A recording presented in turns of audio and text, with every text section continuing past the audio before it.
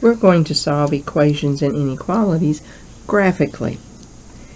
We'll do it by hand in a second, but there'll be some problems a little bit later on that you need to be able to look at the graph and determine particular answers as to where are they equal, where is one less than the other, where is one greater than or equal to the other. Now I highlighted the first one, this y equals 0.5x plus 1.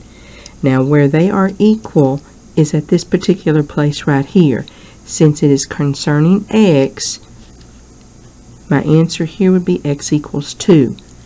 The y value is just indicating if you put the x value of 2 in, that y value would be 2, that y value would be 2, and that's why they're equivalent. So this is called an intersection. Now in this one, I want to know when is my orange line below my other line. And I'm having to look at the y values for this. Now on this side, if you'll notice, my orange line is, as I come in with respect to my x values, my orange line is above this other one all the way up to the coordinate point of 2, 2, but then it's below because the y values in this top one is larger than the y values down here. So where is this one y value wise smaller than this one?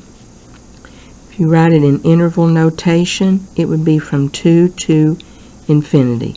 With these being straight lines, they're not going to turn, so it's going to be true all the way to positive infinity. Notice I used a parentheses because this is a less than. This one, I want to know when is my orange line greater than or equal to 3x minus 4.